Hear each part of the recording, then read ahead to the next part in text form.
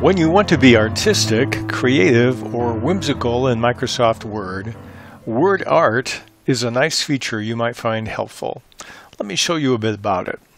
I'm going to insert what's called WordArt by clicking on the Insert tab at the top, moving all the way to the right to the text area, and choosing the second item in the middle up called WordArt. It gives me a bunch of defaults that I can use. I'll just click on this one here, and it tells me I can type in a text. It gives me a font style, a font size. I can go bold or italic.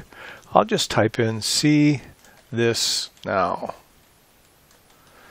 and I'll click on OK. Now it put it in my document. I can change the way items wrap around my text. I'll do let's do tight.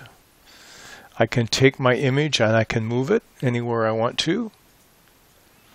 It treats it just like a graphic. If I want to change the fill of the shape, I can click up here in my formatting area and change the color. I can also say, well, I don't like that particular style. I'll pick a different style out of the options I have, and we'll do this one.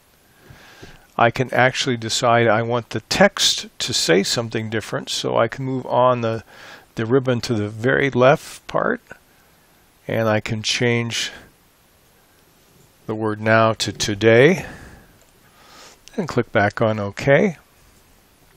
I can change the spacing if I want to by clicking here. Normal, tight, very tight, or loose. We'll loosen it up a little bit. I can also change the graphic by clicking on any of the corners and resizing it or squishing it down, and it will resize any way I want. It treats it just like any other image in Microsoft Word. So there are all kinds of options you can use with graphics and graphic text in a box. It's called WordArt. Let me give you one other option we can do. You see these over here. This allows me to do more of a vertical look at what I have written there. I think it's a little more difficult to see, but it's another option you have.